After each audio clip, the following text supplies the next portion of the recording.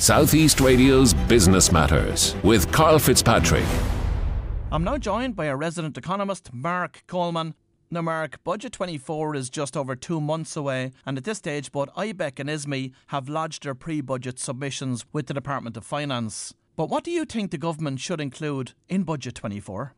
Well, let's go with IBEC and ISME because they've come out with two very important messages. And if I had one piece of advice to Michael McGrath, it's listen to IBEC on infrastructure and capital spending, but do not listen to IBEC on current spending or the size of government. On the size of government and current spending and taxation, listen to ISME. IBEC have been absolutely right. And in fairness, Danny McCoy, the director of IBEC, has played a blinder. He has been one of the solid, consistent voices for more public infrastructure investment because he's a macroeconomist like myself, and he understands that if the domestic economy is growing at the rate of the clappers, you need to be investing in houses and schools and infrastructure.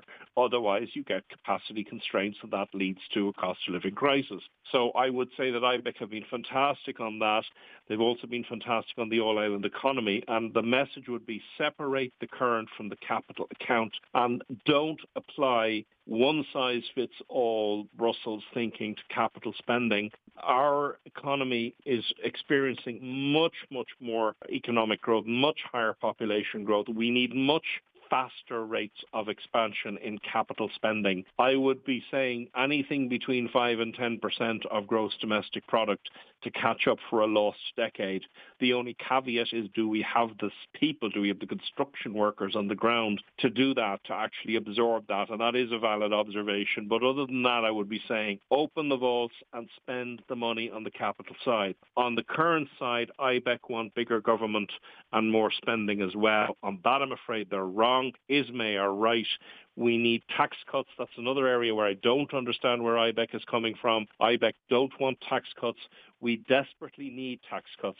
I think a difference between the two bodies is ISME represents the front line, small business, SMEs, hard-pressed micro-enterprises, really at the vulnerable end of the economy, where let's say that IBEC represents the more comfortable semi-states. I think RTE is in IBEC, and some of the larger multinationals are in IBEC.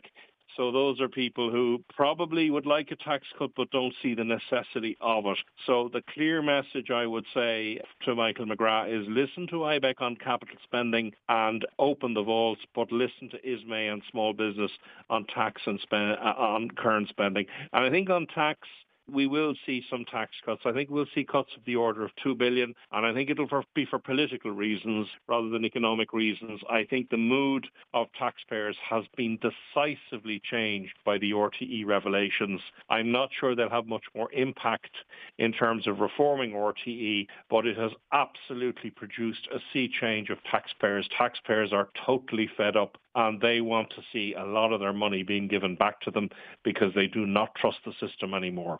Well, if you've just tuned in, that was our resident economist, Marc Coleman. And Marc will be joining us again on next Saturday's programme. South East Radio's Business Matters with Karl Fitzpatrick.